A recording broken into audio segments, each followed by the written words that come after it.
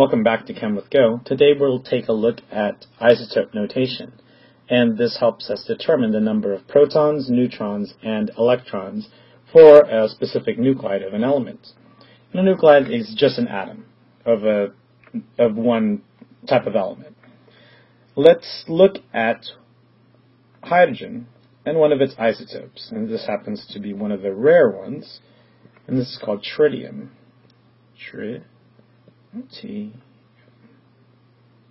Now, if you can remember where it's referenced in any one of the Spider-Man movies, I'll give you extra credit in the lecture.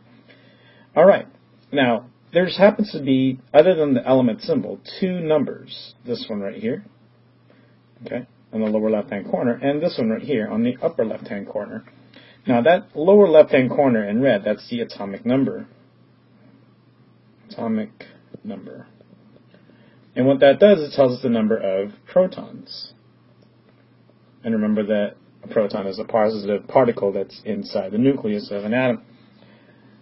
And then that number on the upper left-hand corner is known as the mass number. Mass number. And what that does is it tells us the number of protons, but it also tells us the number of neutrons at the same time, added together. Okay.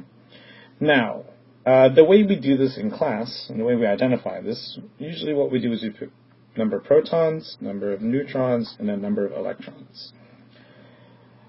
Alright, now the easiest one to identify would be the number of neutrons. All we would have to do is subtract these two numbers. So 3 minus 1, the number of neutrons gives us 2.